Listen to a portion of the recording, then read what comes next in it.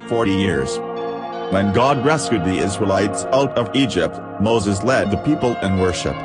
He made up a song of praise. I will sing unto the Lord, for he has triumphed gloriously.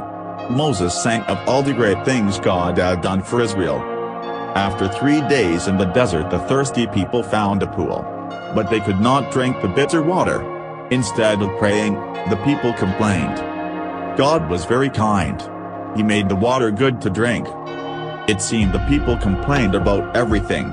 We had food in Egypt. In the desert we will die of hunger, they cried. That evening God sent birds called quails. The people caught them easily. The next morning God sent manna. It was a kind of bread that tasted like honey wafers. Each morning manna lay on the ground ready to be gathered. In this way God fed his people in the desert. They were to trust God every day for new food.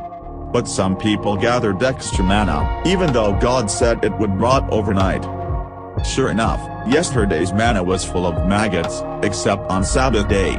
On that special seventh day the people rested and ate yesterday's manna. God looked after the Israelites in the desert.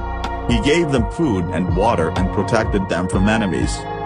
When the Amalekites attacked, Israel kept winning the battles as long as Moses held up the rod of God. God said to the Israelites, if you obey my voice you will be my special people. All God says, we will do, the people told Moses.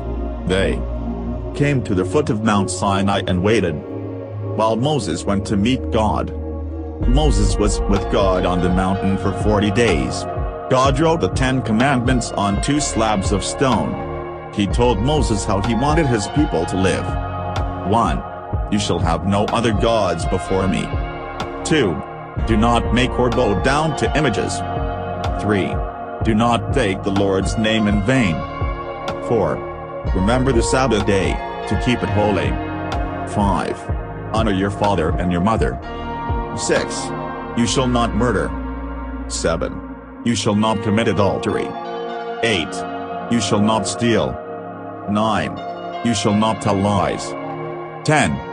You shall not covet.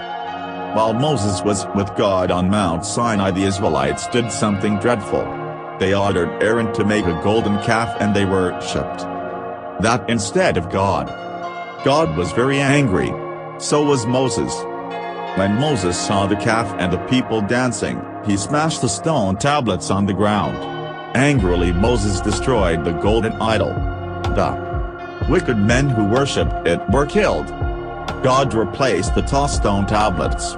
He told Moses to build a tabernacle, a big tent with a fence around it, where God would dwell with his people. They were to worship God there. The pillar of cloud and fire showed God was present with them. As they neared Canaan, Moses sent 12 spies to see the land God promised to his people. The spies all agreed it was beautiful. But only 2, Joshua and Caleb, believed they could conquer the land with God's help. The other 10 spies were afraid of the strong cities and giants in the land. We can't take the land, they moaned. They forgot the great things God had done to free them from Egypt. The people followed the 10 unbelieving spies. They cried and prepared to go back to Egypt. They even tried to kill Moses. God saved Moses' life. Then he told the people, for 40 years you will wander in the wilderness. Only Caleb, Joshua, and your children will live to enter the land that you despised. 40 years. A story from God's Word, the Bible, is found in Exodus 15 to Numbers 14. The entrance of your words gives light.